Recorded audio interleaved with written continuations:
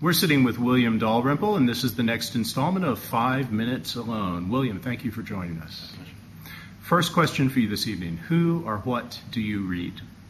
Well, like most non-fiction writers, I think when I'm in a book, I read exclusively around the subject.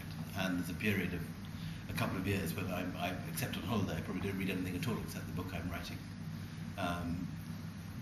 Great writers, the writers who I love most, among travel writers, Robert Byron, Bruce Chatwin, Patrick Leigh Fermor. Among historians, Stephen Runciman, Simon Sharma. Among novelists and short story writers, Hemingway, Truman Capote, Tolstoy, Turgenev, Flaubert. In terms of the characters that you've created, the subject matters that you've written about, to which are you most attached? Like I find with child rearing, the most recent one, I find that I favouritize always the most recent book and the most recent set of characters. So I suppose my most recent book is 9 Lives, and the characters I'm currently most attached to are Kanai Dasbal, who's this wonderful blind tantric minstrel who wanders the roads of India, or my Jane Nunn, who is currently starving herself to death, Prasanna Matamataji. But being a fickle writer, I will soon be embracing with equal enthusiasm Dost Muhammad Khan, the Emir of Afghanistan in 1830, which is the book I'm writing at the moment, and his rival Shah Shuja. What was the best advice you were ever given as a writer? That's an easy question.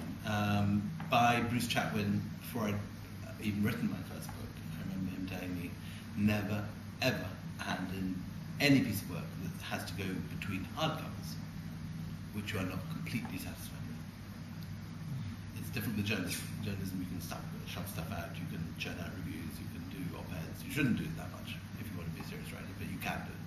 But with serious literature, which is to be behind hardcovers, which will go into libraries around the world, which will remain with your name on its spine for the rest of your life and hopefully for some time after. Never publish anything unless you're completely satisfied with it, even if you have to sell your possessions, mortgage your wife, sell your children. Do what you have to do, but make sure you never publish anything that's not as good as it can possibly be. In terms of your writing process, are you someone who flies by the seat of their pants, or are you a strict outliner? I have a process which I suppose is akin to Chinese cookery, which is that I'm a very slow and meticulous researcher and outliner, and will spend. I have a cycle of about 4 years with my books, and so we'll often spend as much as the first 3 doing the equivalent to chopping up the veg. I will be researching, writing date lines, plans, thinking how to do the introduction and the structure and mulling over. And it comes in fits and starts. It comes during walks and baths and showers and odd moments when you're relaxed. Suddenly it'll come together. Walks on beaches, I find, are often inspirational light bulb moments. Suddenly if you're on a beach and you've got 5 miles, you're barefoot and you've got nothing, you haven't got your BlackBerry, you haven't got anything to distract you. Suddenly everything will fall into place towards the end of the process. And in fact, 3 or 4 of my books have been effectively born on the same beach in Goa. You do a long walk, it takes 2 hours, and by the end it's kind of there, and you write it down before you go. But in terms of writing, I do it like Chinese cookery again, intensively, and I suppose the seat of the pants thing comes in then, because what happens.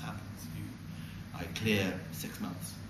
I don't go out, I don't go to parties, I certainly don't go to literary festivals or holidays or anything that distracts. And I really just clear a block of time and intensively live in the book. And while all the research is done anally and fixatedly and slowly, the writing often goes off. Although I write non-fiction, I don't write novels, nonetheless the writing can easily go off in strange directions if it's working. One final question. Could you share with us one thing about yourself that is not widely known? I was a Catholic choir boy at the age of 12. But don't read anything Irish into that. All right, we won't. We'll just leave it at that. Thank you for taking the time to spend with us. I said it.